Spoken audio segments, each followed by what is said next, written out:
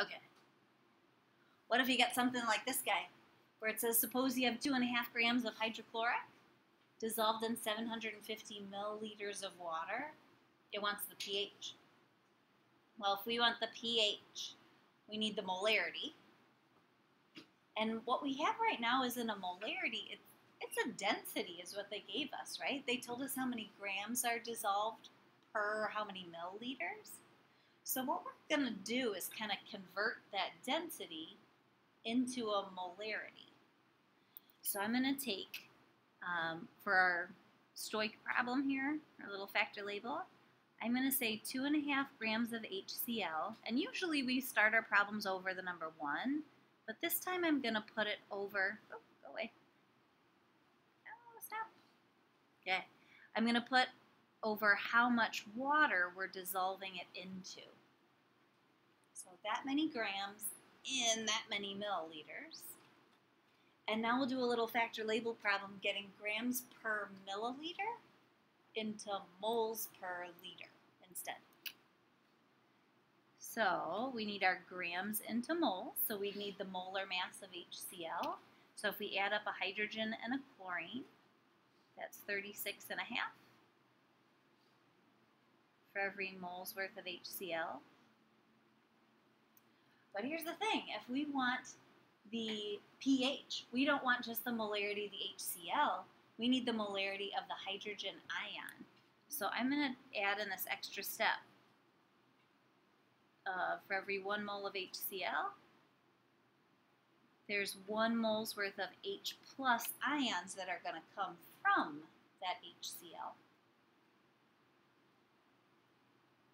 We're almost there. Right now we have moles per milliliter, and we need moles per liter to get a molarity, right? So I'm going to tack on one last little step here, milliliters to liters. Everything's going to end up canceling out except for moles of H plus and liters. Molarity of our H plus. So if we do a little bit of solving there for our H plus, we should get 0.0913 moles per liter. That's the H plus concentration.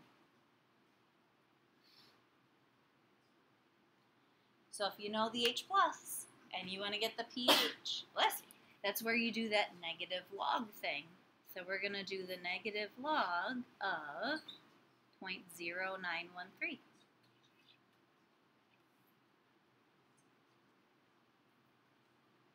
That'll tell us our pH because we did the negative log of the H plus. Should be getting somewhere around 1.04 when you type that guy in.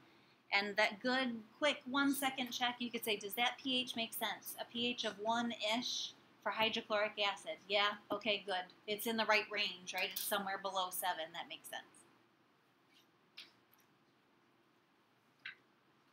What if we have a base instead?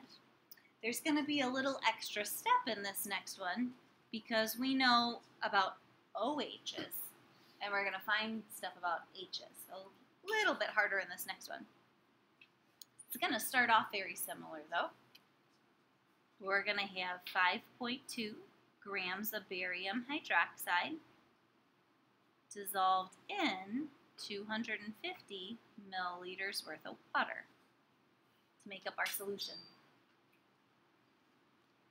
We got to get that density into a molarity. So we need molar mass of barium hydroxide.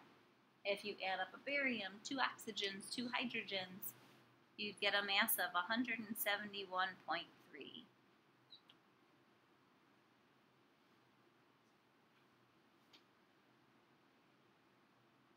Well, for all of these problems, we don't want just the molarity of the chemical. We need the molarity of the ions because the equations have the ions in them, right? The equation doesn't have barium hydroxide in it. It's just hydroxide. So we have to figure out how many hydroxides are in there. So for every 1 mole's worth of barium hydroxide, we would get 2 moles worth of OH minus. And then close, well, now we're at moles per milliliter. We need moles per liter, so I'll tack on that one last little moles per liter thing.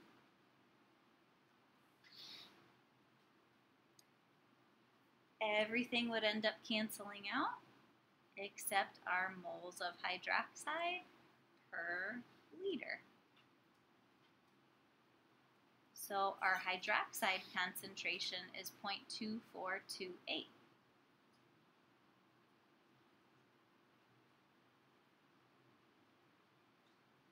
If that's the OH, if I took the negative log of that number, that would get me the POH.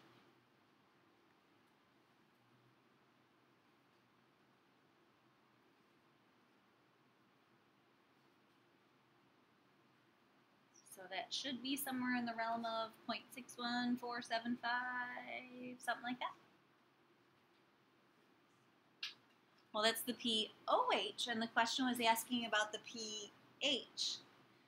pH and POH always add up to 14. So if we just subtract that number from 14, that'll get us our pH. So somewhere around 13.39-ish would be our pH.